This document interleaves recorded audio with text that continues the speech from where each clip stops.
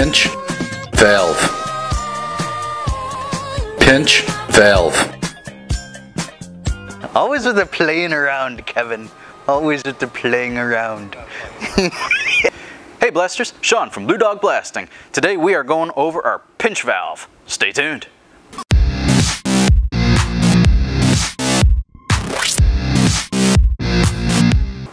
Alright blasters, so we are talking about the pinch valve. This is our 30-910 on the website here. We've got equivalents for Graco, and it will also be seen on the Dustless Blast system. If any of you guys know what the Dustless Blast number is, please enter it down in the comment section below, because I looked all over the place. I can't find it. So this thing is pretty simple to use.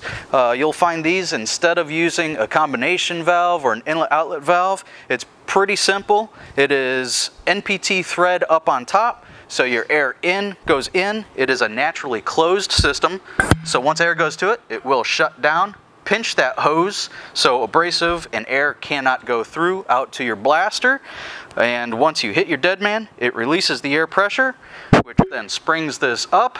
Your hose widens up and opens up, all your abrasive and air goes through, and you just start blasting on the other side. One thing you will need is a coupled pinch hose.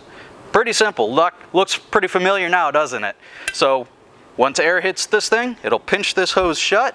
When you hit your dead man switch, opens up, everything flows through.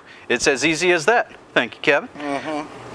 So head over to bluedogblasting.com, get you one today, and if anybody knows that number, throw it down below, subscribe to the channel, head over to the Facebook page, give us the old thumbs up, and stay tuned for more videos by Blue Dog Blasting. Get out there and blast! Yeah!